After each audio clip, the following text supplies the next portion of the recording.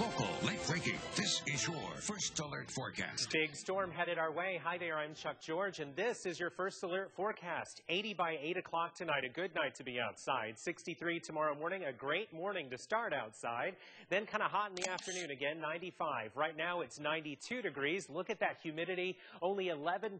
That's some dry desert air over us. And around the southeast corner of the state, we're all fairly warm, but if you look, Ajo is cooler than we are. That's because the cool air is coming in from the west. We've also had more clouds out there to keep them a bit cooler. In the 60s up in Flagstaff, 70s in the White Mountains. We've been all blocked up in the atmosphere with low pressure, high pressure, low pressure. Really, when they're all three strong like they are, it takes a lot of energy just to get the air to flow around in the jet stream. So it doesn't move much from west to east. However, eventually, 5 to 7 days into this blocked pattern, they always break, and that's what's happening. Here's the area of low pressure pulling up the moisture from the south. Now, as far as rainfall goes with this thing, not looking for a whole lot in Tucson.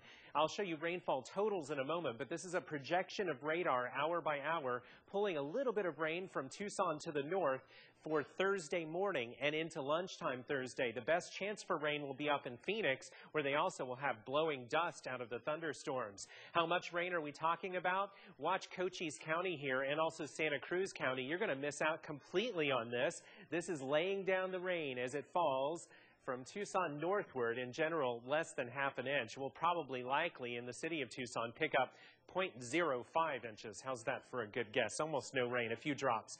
20-mile-an-hour wind tomorrow afternoon, and that wind getting gusty and bringing some dust. Your Facebook thoughts about the storm today. Andrew Walker says it's about time. Is summer over yet? Stephanie Salazar wants to know if it's going to be okay this weekend for an outdoor bridal shower, and the answer is yes, absolutely, by the weekend. Natalie Griffith Daggett says no dust, please. Sorry, dust is a danger for Thursday morning, especially up in Pinal County. Here in southeast Arizona, looking at 60 for the low in Pierce and also in Sierra Vista for tomorrow morning, with a daytime high right around 90.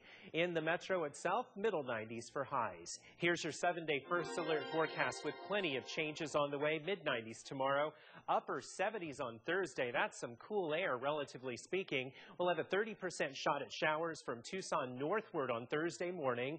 Then behind that, down to 52 Friday morning, nice and chilly, and 84 by Friday afternoon.